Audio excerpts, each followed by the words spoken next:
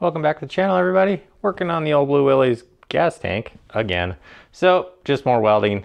Just wanted to show you where we got to. Yeah, it was a lot. I struggled with this one part I'll show you, and then the battery in the welding helmet started freaking out. It's a rechargeable welding helmet, so when it gets low, it kind of starts flashing and stuff. So and then just about out of purge, shielding gas and all that. So I just took it as a sign that it was time to stop. But here's where we got to. So last time we worked on the other side of the tank.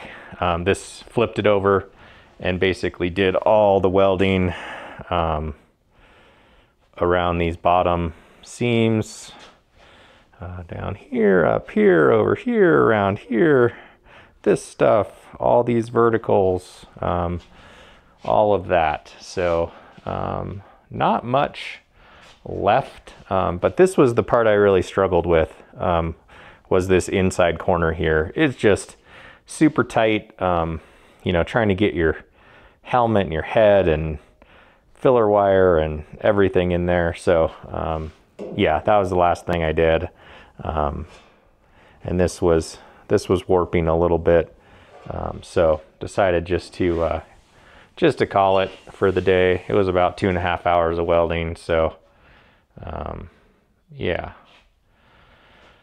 but overall pretty happy. I need to do, so I've still got these rear seams on both sides, and then this little tight inside corner here, which is going to be, I think, a fun one. I might have to try and put this thing upright or something, but just a mini update. Whoa.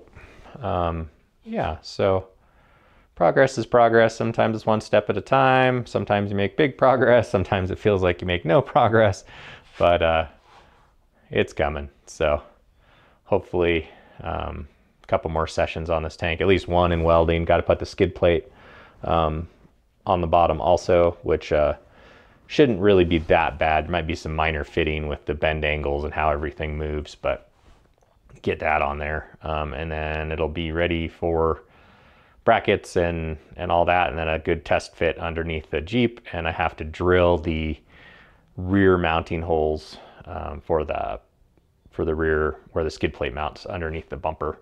Mark those and drill those out, and then it's ready for plumbing. So yeah, that's my Friday.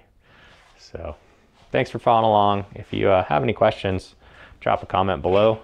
And if you like this kind of stuff, it wasn't much today, but if you like what we're doing here with the old blue Willys and all this crazy stuff in this very messy garage, give the channel a subscribe and a button and likes and bells and all kinds of things. All right, thanks for following along, guys. Have a great weekend. Bye.